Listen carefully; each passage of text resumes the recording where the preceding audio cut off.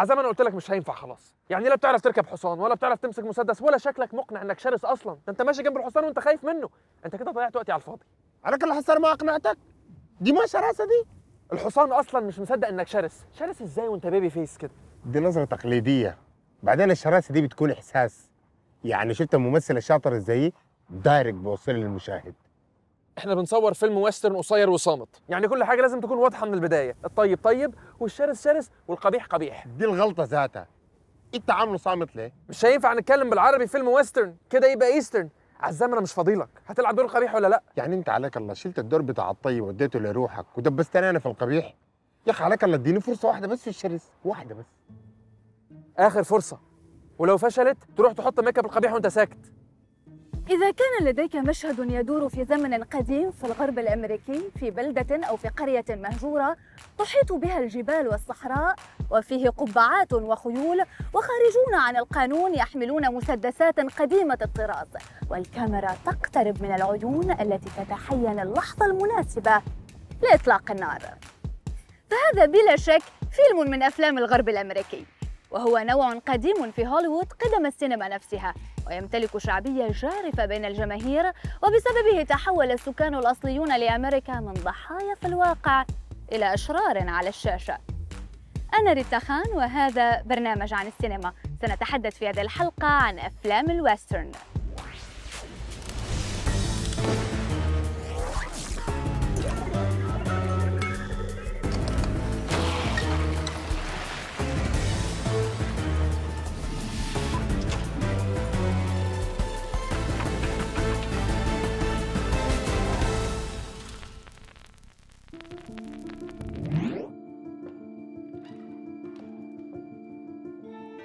شعبية أفلام الغرب الأمريكي الجارفة مرتبطة إلى حد كبير بالثقافة الأمريكية، فهي تعيد المشاهد إلى أجواء القرن التاسع عشر، حيث الصحاري الشاسعة والقرى البسيطة والصراعات الواضحة بين الخير والشر،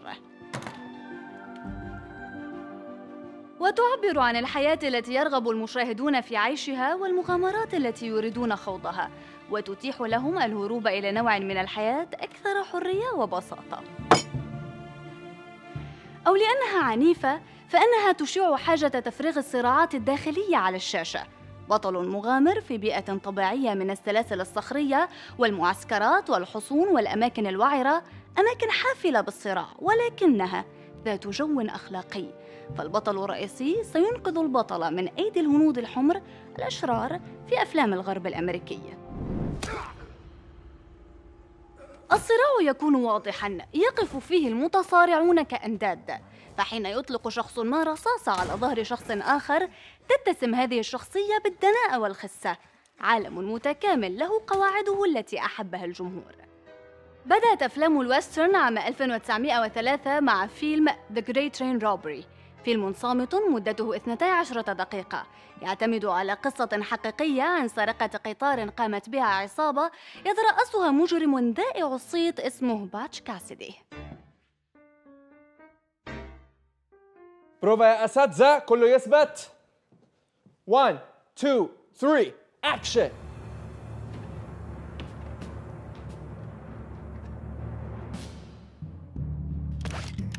ارفع يدك فوق. المكان كله محاصر.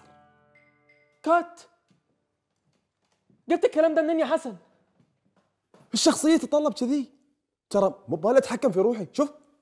شخصية تتحكم فيني. طب يا ريت تقول للشخصية إن ده فيلم صامت، خلي الشخصية تركز في ملامح وشها عشان تبان شرسة وهي داخلة في أول المشهد. لحظة. الشخصية تقول لك إن هي مش مقتنعة بالصمت نهائياً، وممكن تسيبك وتطلع برا الفيلم. صبرني يا رب، نشرح تاني. كانت أفلام الغرب الأمريكي باعتبارها تدور في زمن غير محدد وفي أماكن ربما لم تكن موجودة من الأساس، وسيطاً مثالياً للكثير من المخرجين للتعبير عن رؤيتهم لأمريكا في زمنهم، كفيلم هاي نون الذي يروي قصة بطل يقاوم وحيداً الخارجين عن القانون نتيجة جبن وسلبية أهل المكان. اعتبر بعض النقاد الفيلم نقداً واضحاً للمكارثية والقوائم السوداء للشيوعيين في أمريكا آنذاك، وصمت الجميع وجبنهم تجاه ما يحدث. أصبح هذا العمل أكثر فيلم مفضل للرؤساء الأمريكيين خلال الفترات ما بين عامي 1952 و 86. فكلما كان الرئيس يجد نفسه دون دعم من شعبه كان يشاهده تماهياً مع الشجاعة التي يملكها بطله.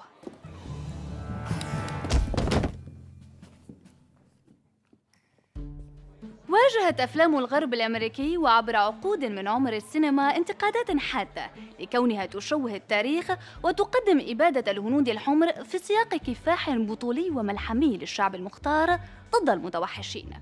ظهرت أفلام تراجع هذه الأيديولوجية وتنصف الهنود الحمر مثل The Outlaw Josie Wales, Dances with Wolves و Blazing Saddles.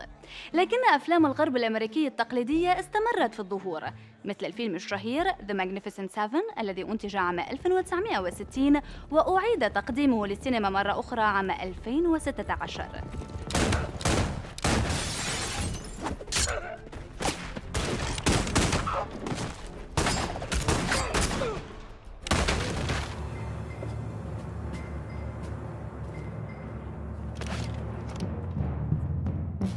كات.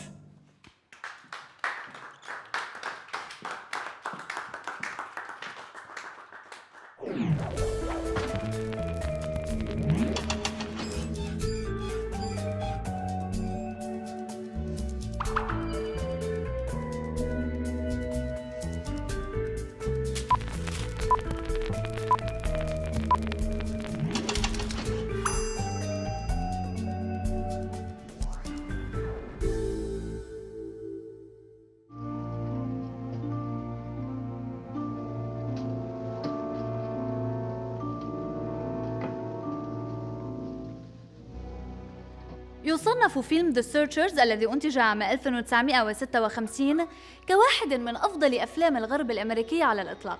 الكثير من كبار المخرجين مثل مارتن سكورسيزي، ستيفن سبيلبرغ وجورج لوكاس يعتبرون هذا العمل من أكثر الأفلام تأثيراً على مسيرتهم الفنية، وأعاد بعضهم تقديم مشاهد من الفيلم في أعماله.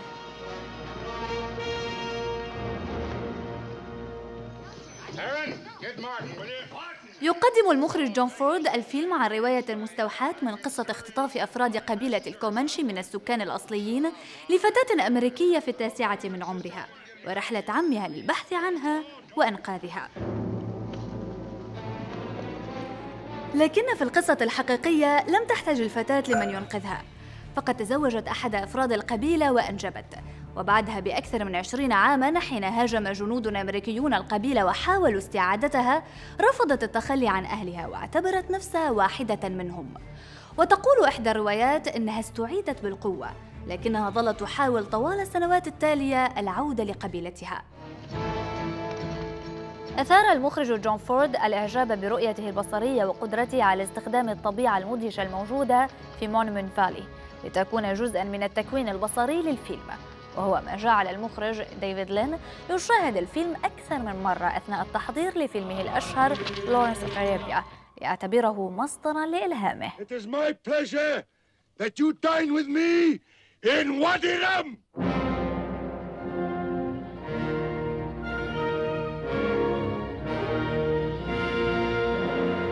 نلاحظ في الفيلم استخدام جون فورد للأبواب ليقدمها بصرياً كحد فاصل بين الداخل والخارج، بين البيت ودفئه والصحراء وتوحشها.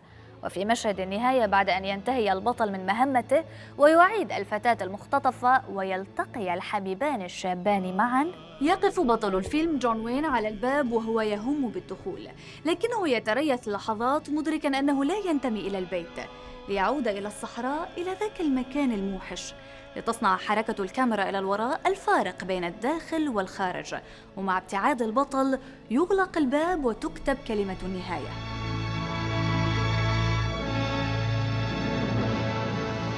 Now about sharing up. Sharing up will be the same as always. في عام 1969 وبعد نجاح كبير حققه فيلم Once Upon a Time in the West عبر لقطاته الطويلة المميزة للموجة الجديدة لأفلام الغرب الأمريكي، قدم المخرج سام باكنبا واحداً من أكثر أفلام الويسترن عنفاً ودموية وثورية أيضاً.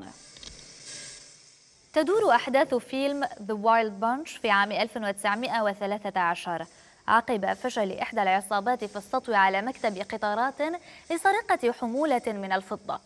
تفر العصابة إلى المكسيك، لكن أفرادها يطاردون من عصابة أخرى تعاقدت معها هيئة السكة الحديدية لإفشال عملية السطو. حين تم انتقاد المخرج لتقديمه العنف بشكل مكثف، دافع عن فيلمه قائلاً: لدى كل إنسان نزعة قوية للعنف. أنا تلميذ لهذا العنف لأني تلميذ للإنسان، مقدما من خلال فيلمه رؤية مختلفة للغرب الأمريكي الذي كان يتم تصويره بشكل حالم. أما سام باكنبا فقد قدمه بشكل عنيف، كإسقاط واضح على ما كان يقترفه الجيش الأمريكي في فيتنام وقتها. استخدم المخرج المونتاج لتقديم إيقاع سريع جدا للفيلم، وهو ما جعله يصور مشهد المعركة الختامية والذي يمتد ل5 دقائق على الشاشة في 12 يوم تصوير. وتم تنفيذ كل المشاهد الخطرة دون معايير سلامة من أي نوع، وباستخدام 6 أنواع من الكاميرات وكميات مهولة من الرصاص الفارغ. يكشف لنا فيلم وثائقي أنتج عن كواليس التصوير عن وجود حوالي 350 جندياً مكسيكياً لتصوير مشاهد القتل والدماء. كان الأمر يتطلب تنظيف الملابس من الدماء المزيفة مع نهاية كل يوم تصوير، وغسلها وإعادة توزيعها في اليوم التالي لمدة 12 يوماً. بعد انتهاء التصوير أصبحت عملية المونتاج وكأنها معجزة في الستينيات. تخيل تجميع اللقطات المصورة من 6 كاميرات وقصها ولصقها ثم مشاهدتها وإعادة القص واللصق بمعدل كان قياسيا وقتها، وأصبح علامة في فن المونتاج الذي قام به لو لومباردو.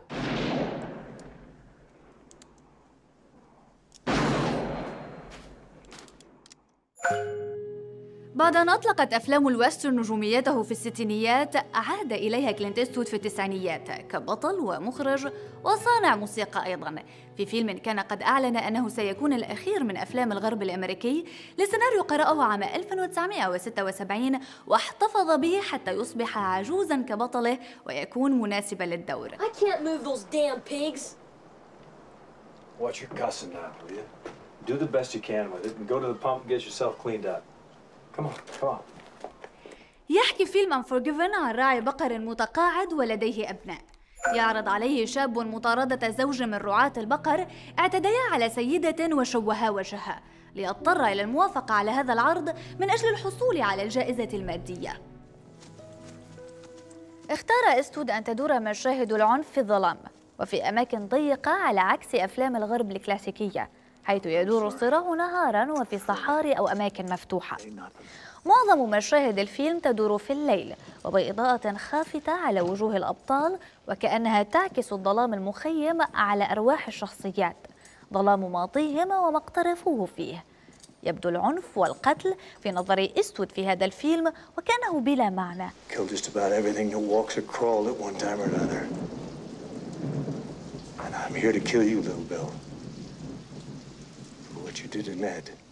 لكن الفيلم يوصل رسالة أن القتل قد يكون ضرورياً أحياناً، لكنه لن يحمي صاحبه، فقد يموت بسببه أو يعيش بماضٍ غير قابل للغفران، كما اختار إيستوود اسم فيلمه.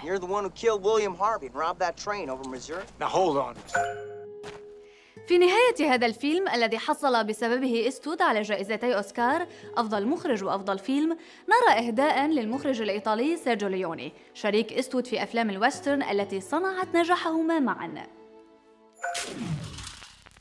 مع نهاية الخمسينات واجهت أفلام الويسترن انخفاضاً في جماهيريتها بسبب ملل الجمهور من تكرار نفس الحكايات ونفس الممثلين، في مقابل صعود أفلام الفضاء والخيال العلمي والرعب. أدى ذلك إلى انتقالها للتصوير في إيطاليا وإسبانيا، ليتم إنتاجها بميزانيات ضئيلة عبر شركات أصغر وبمخرجين إيطاليين وممثلين أمريكيين بدأ نجمهم بالأفول أو بممثلين مغمورين. لكن هذه الظروف التي كادت أن تقضي على أفلام الغرب الأمريكي عادت لها الروح من جديد على أيدي مخرجين جدد قرروا وضع بصمتهم الخاصة، وكان من أشهرهم المخرج الإيطالي سيرجيو ليوني.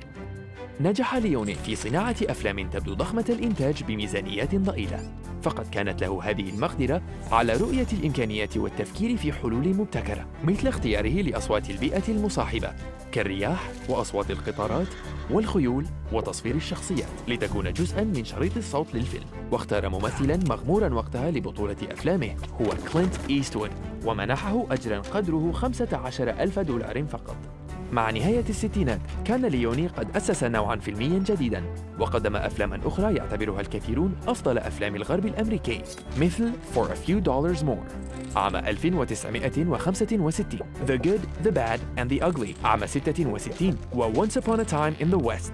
ألهمت آخرين لصناعة أفلام مماثلة لتعود من جديد أفلام الغرب الأمريكي للصدارة في شباك التذاكر. أما كلينت إيستوود فقد جعلته هذه الأفلام نجماً جماهيرياً استثنائياً في هوليوود.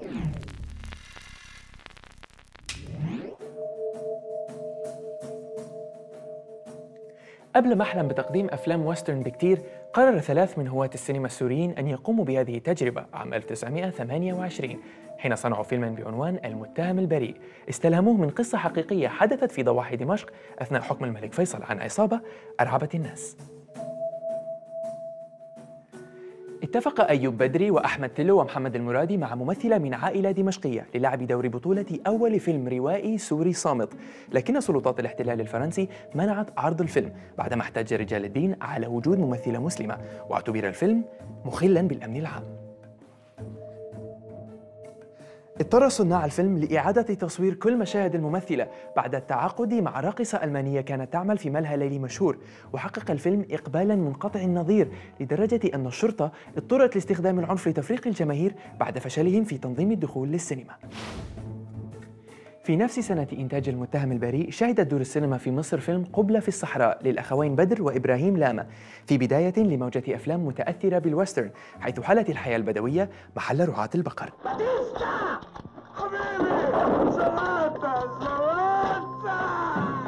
من التجارب المثيرة للجدل في تقديم أفلام ويسترن عربية تجربة فيلم فيفا زلاطة للمخرج حسن حافظ من إنتاج سنة 1976، وهي محاكاة ساخرة للفيلم الأمريكي فيفا ثاباتا، أحد روائع السينما الأمريكية في الخمسينيات.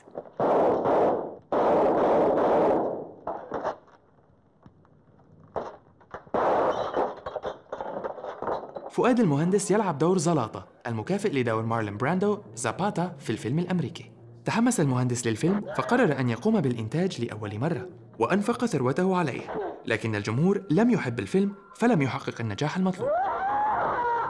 ولم يكرر المهندس تجربة الإنتاج. مصر هي أمي، نيلها هو دمي، شمسها في سماري، شكلها في ملامحي، وإن كان لوني قمحي ده من فضل مصر.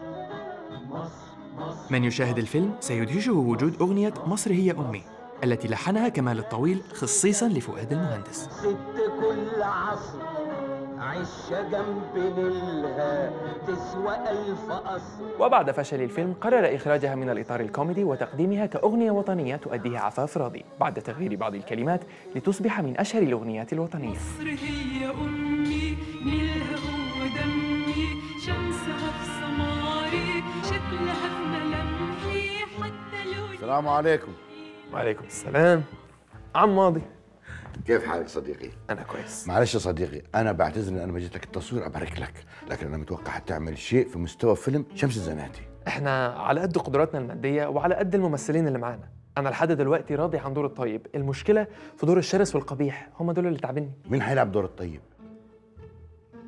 أنا هخليها مفاجأة، هخلي أداؤه يتكلم عنه.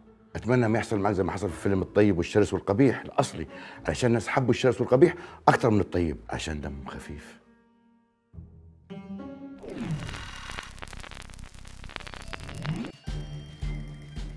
لا يمكن أن تغطي الموسيقى التصويرية مهما كانت رائعة على أداء سيء لممثل، لكنها يمكن أن تضيف الكثير إلى أداء معقول وتضاعف تأثير أداء ممتاز. هذا ما أدركه المخرج الإيطالي سيرجيو ليوني، لذلك كان يطلب تأليف المقاطع الموسيقية بالتزامن مع كتابة سيناريو الفيلم وليس بعد انتهاء التصوير.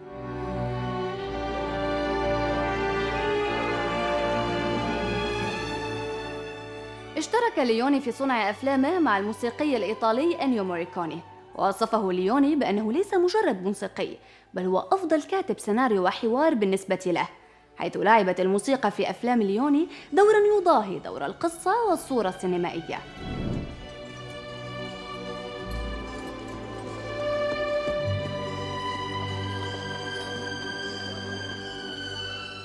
كان ليوني يطلب خلال التصوير تشغيل الموسيقى التي صنعت خصيصا من أجل المشاهد ليخرج من الممثلين انفعالات مناسبة للمشهد، بعد أن خطط كل شيء بناء على الموسيقى، حركة الكاميرا، زوايا التصوير، وحركة الممثلين المناسبة للمقاطع الموسيقية.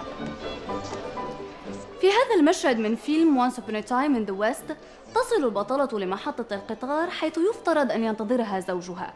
يعرف الجمهور مسبقاً أن لا أحد سيأتي لاستقبالها، ويكتب موريكوني موسيقى تناسب الشعور بالخذلان والهجر.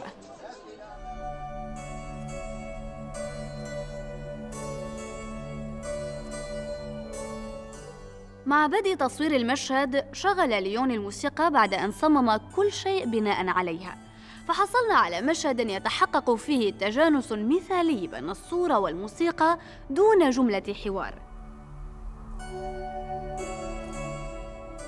حيث كل الأحاديث الجانبية في المشهد صامتة، وحده صوت الموسيقى ينقل لنا الشعور الداخلي للشخصية.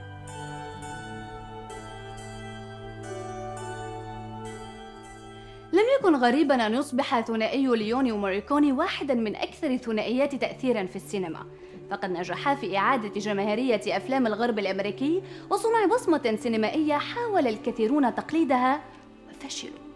لن أقول هذا بصوت عال كي لا أتهم بنشر الإحباط في أروقة فيلم عبود.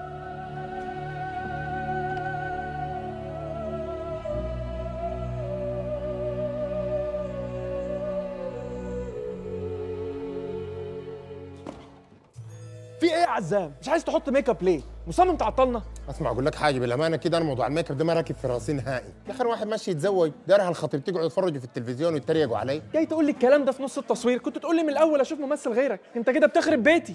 طب اسمع حد نفسك، انا عندي لك فكره ممتازه جدا. قول. بدل ما احنا نعمل الطيب والشرس والقبيح نغير حرف واحد نخلاه الطيب والشرس والقبيح. نعم. اسمع، القبيح ده اللي بيعمل شنو؟ لسانه طويل، يكون قليل الادب. يا اخي اي حاجه بدل ما تشوه ليه وشي بالميك اب ده. عزام روح غير هدومك، انا اللي هلعب الدورين، انا اللي هلعب الدورين، انا اللي هلعب الدورين، انا غلطان اني اعتمدت عليك اصلا. اكشن.